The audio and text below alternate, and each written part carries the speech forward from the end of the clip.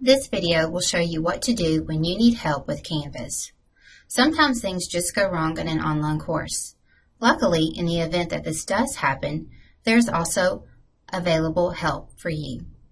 Inside your course on the left-hand side, there is a button named Helpful Links. Once you click on this button, a new tab will open that will direct you to the Help and Resources page for Northwest Mississippi Community College. Take your time to scroll through and look at the different helpful links available to you. The first tab is named Find It Fast. This allows you to type in your inquiry into a search bar.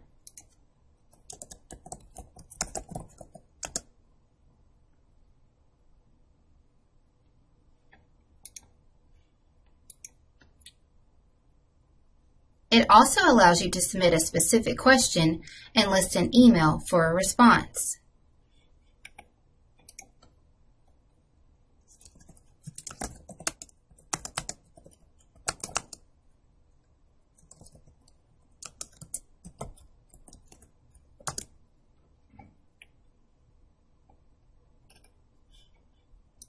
The second tab is named Popular, which lists the pages that are visited most frequently.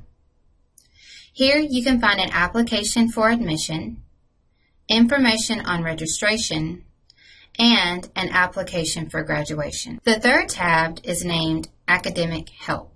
Here you can find assistance with recruiting as well as e-learning. The fourth tab gives technical assistance such as Canvas, My NWCC, software issues, ebooks, and other technical issues.